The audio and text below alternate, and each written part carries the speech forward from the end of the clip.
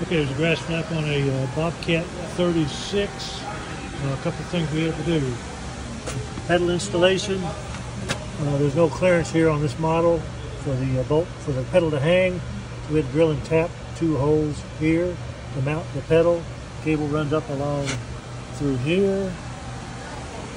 That's the gas tank, comes over to this side and goes through down here where you can see it. There's a vent in here, and that cable runs through here. Got to keep it down low because it's going to run along here over past this deck lift. Underneath it, zip tied to that deck lift so it stays put.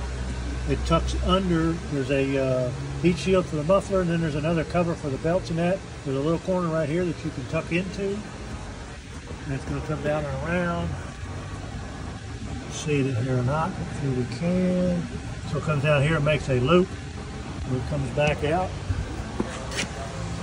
into the down in there, but it connects to the spring mount in through here. GrassFlap out here. Spring mounts when you bolt them on. Spring mounts. This goes toward the front side. Same for this one up here. Goes toward the front side. You see what this looks like on here.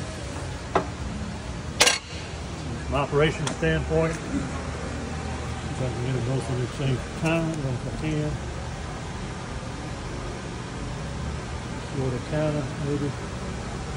So, foot pedal, flip it open, flip it closed.